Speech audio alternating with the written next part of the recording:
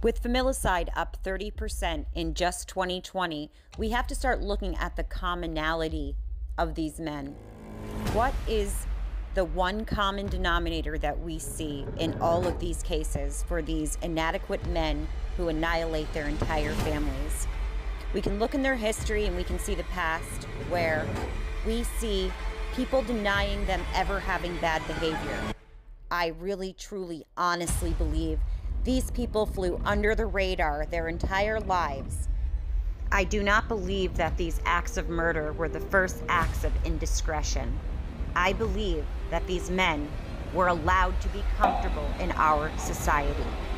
That's the Christian. No, his frame of mind, and I don't know his frame of mind. That's all. But I would like to know what triggered it. We still don't believe it. It just can't be. I keep shaking my head, saying, "How can this be?" Because he had lots of friends, a very good student in school, a very normal, active boy. Our son is the best son in the world. How can a normal young man, and he's normal. He was normal. How can a normal young man, and he's normal. He was normal. That can tell us what triggered all of this. In fact, up until Saturday, I didn't believe any of it.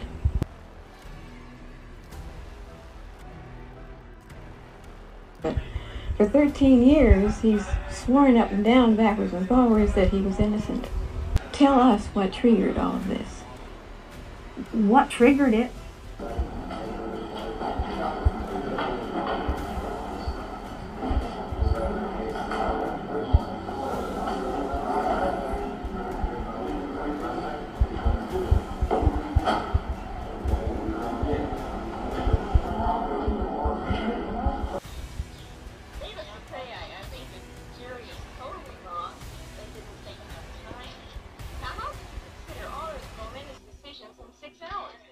It's just impossible. It's wrong. We'll appeal it. It's just. What else can I say?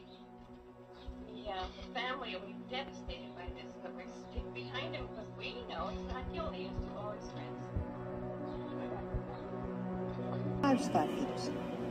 Gosh, where should I start? He loved to hug and kiss and very affectionate. Just a really kind, sweet little guy. Never in trouble of any kind. He was too good to believe.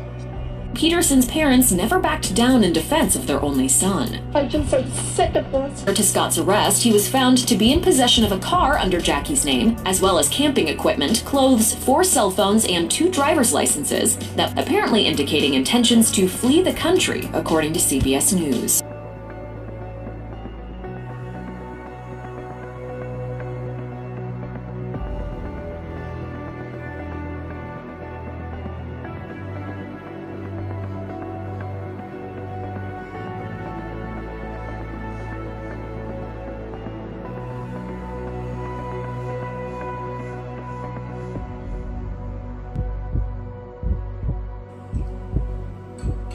I consider it, the death penalty itself, to be the most primitive, barbaric thing that a human being can impose upon another.